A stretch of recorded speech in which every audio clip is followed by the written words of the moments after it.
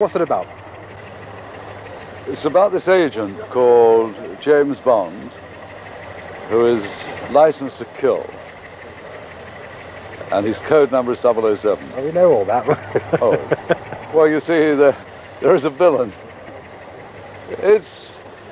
Well, I don't know, it's very difficult. Most of the action takes place centered around a traveling circus, which is owned by a lady called Octopussy, and she has given her name to this circus. Who gave her name, I don't know. But anyway, and because it's Bond, there are lots of octopuses.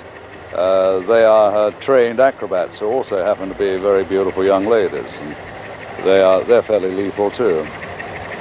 And it would appear that one mad Russian, against the wishes of the other Russians, is going to do something that could spark off a nuclear war.